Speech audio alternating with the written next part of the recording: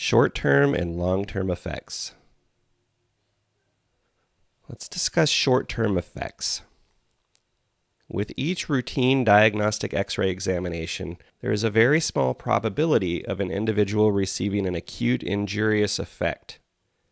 The dose range for diagnostic fluoroscopic examinations is usually a few rads, radiation absorbed dose. Most of the data pertaining to the short-term effects of radiation comes from animal experimentation. But there are human data which confirm the extrapolation of the animal data to human populations. In general, at 25 rads or less, ordinary laboratory or clinical methods will show no indications of injury. Long-term effects of radiation exposure are those which may manifest themselves years after the original exposure. The latent period, then, is much longer than that associated with acute radiation syndrome.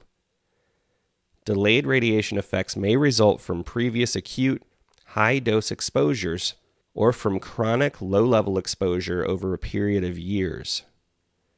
From the standpoint of public health significance, the possibility of long-term effects on many people receiving low chronic exposures is cause for greater concern than the short-term effects of a few individuals receiving a high dose. This is because of the possible deleterious genetic and carcinogenic effects. This is why most hospital policy today involving dose reporting focuses on all radiation-producing examinations where cumulative lifelong doses are of major importance. With the exception of radiation-induced cataracts, which may be differentiated from other types of cataracts, there is no unique disease associated with the long-term effects of radiation. These effects manifest themselves in human populations as a statistical increase in the incidence of certain diseases or pathologies. Many epidemiological investigations on irradiated human beings have provided convincing evidence of exposure to ionizing radiation does result in an increased risk of certain diseases long after the initial dose. This evidence supplements and corroborates that gained from past and present animal experimentation, which demonstrates these same effects.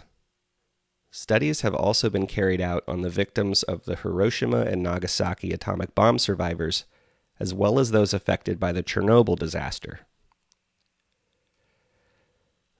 Among the long-term effects thus far observed are somatic damage, which may result in an increased incidence of cancer, embryological effects, cataracts, or lifespan shortening, and genetic mutations, which may be expressed many generations after the original radiation damage.